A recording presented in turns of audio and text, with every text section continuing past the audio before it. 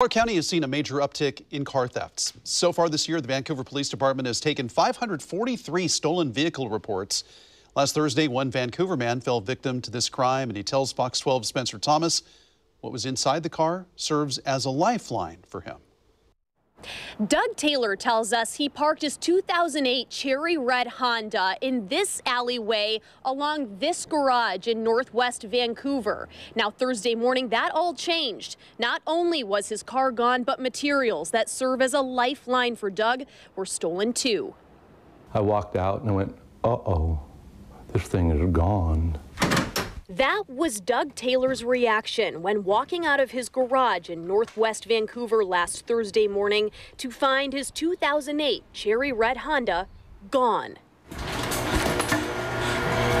But it wasn't the stolen car that struck Taylor with immediate shock. It was what was inside. I was just stunned.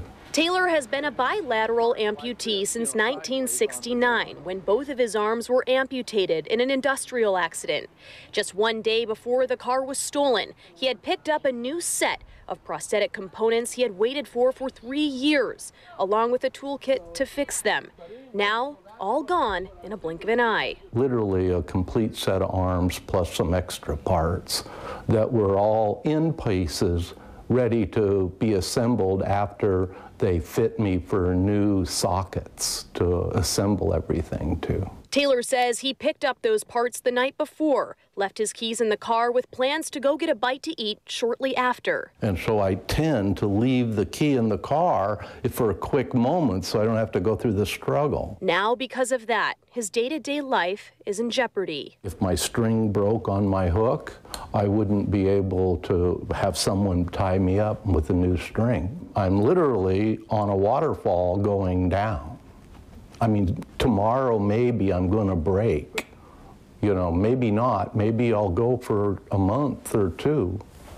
But until I get a prosthetist to make these parts and deal with all the reality of the loss, I'm stuck.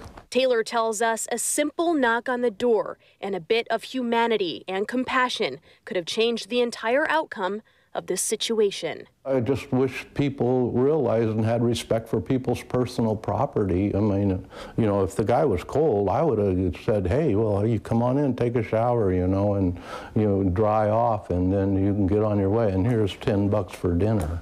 But, you know, people aren't that way. People are opportunists, and they just do things without regard.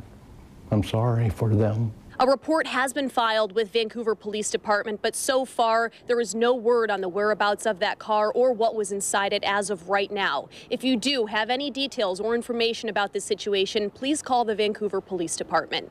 Reporting in Vancouver, Spencer Thomas, Fox 12 Oregon.